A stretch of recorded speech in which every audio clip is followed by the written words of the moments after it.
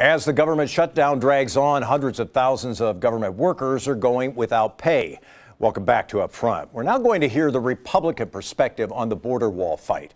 Wisconsin Congressman Glenn Grothman, he was one of 7 House members who voted Friday against a pay plan for federal workers affected by the shutdown. Congressman Grothman joins us now on Up Front, and I want to have you address that because the vote was 411 to 7 in favor of this plan that would guarantee back pay for federal workers.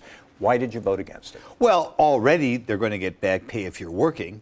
And I am one of 12 congressmen who co-sponsored a bill to make sure that federal employees who are working get paid timely so they don't have to wait 2 or 3 months for their pay. So there's no question that federal employees who are working ought to be paid. And I was very disappointed that that bill will cause those employees to have to wait until after the shutdown is over.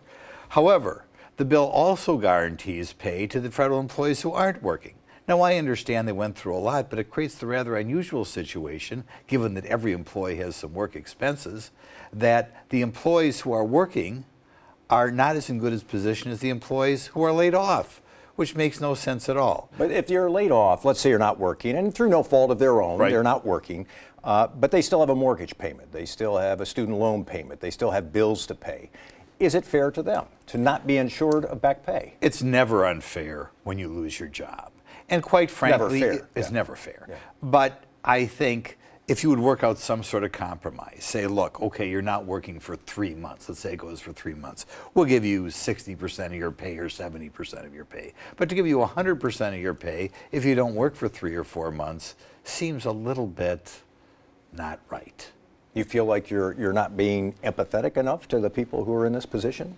I said I could compromise. We'd pay them 50% of their pay or something for not working. I suppose I could vote for that as part of a compromise. I want to ask, there are a lot of other people out there who remember get laid off, and none of them get anything. So, I want to ask you about our current situation and the president's stance on the border wall and funding for the border wall. Is he doing the right thing? Well, he's been very patient. He's been president for over 2 years now, and it was his #1 promise. $5 billion is a lot of money. But that's something like 1/7 of what we spend every year, say, on foreign aid. It's something like 1/17 of the increase in defense spending that we do on an annual basis since he's been president. So I don't think that's too much to ask for. And it shouldn't be that controversial. You got to remember, 10, 11 years ago, Hillary Clinton, Chuck Schumer, Joe Biden all voted for a wall. So it was a bipartisan thing a while back.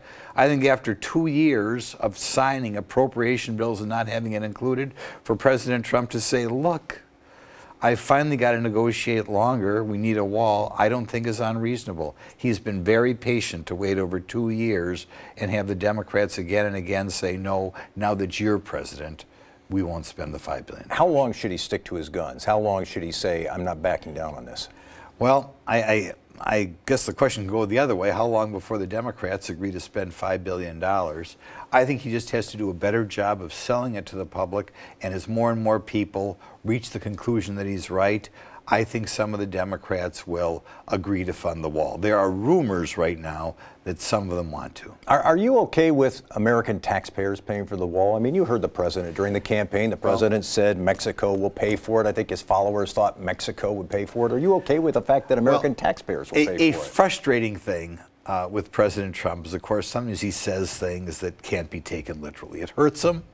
I've talked to him about it personally, but that's just something that we've got to deal with. And I don't think even his most ardent supporters ever really believed, at least the ones that I know, didn't believe that Mexico was going to pay for the wall. They know that, unfortunately, with this president, sometimes you got to take some things with a grain of salt.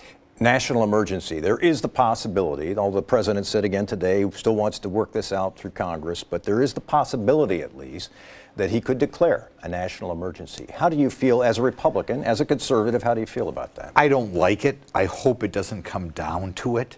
I mean, we do have an emergency. I think of all the problems out there, one of the problems that has to be solved, say, in the next year is the immigration problem. We have 700,000 Americans sworn in legally every year. President Trump is not trying to reduce that number, but he's saying, look, get in line. And he does want to make a statement that our immigration laws should be taken seriously. We have a governor of California, the mayor of New York, in essence saying we want to give away welfare to, or at least Medicaid to people who are not here legally. We have people all over the country, local officials establishing sanctuary cities. We have national Democrat congressmen saying we should abolish ICE. I mean, it creates a huge problem in that we are sending the message to people south of the border that our immigration laws should not be taken seriously. So I have no problem with President Trump saying we've got to enforce our borders. One more question about the wall, something you proposed back 9 or 10 days ago. And this is a crowdfunding site set up under the Treasury Department, so the government would oversee this, where people could contribute to build a wall. Why did you suggest that? What's been the reception to it? Well, it's overwhelmingly positive, and apparently there's one of these sites that already has collected over $19 million. And I think that the more you make it a formal thing in which people are able to get their income tax deduction, I think that amount will climb up. I think President Trump made a mistake in only asking for $5.7 billion at this time, because I think it's going to cost more than that.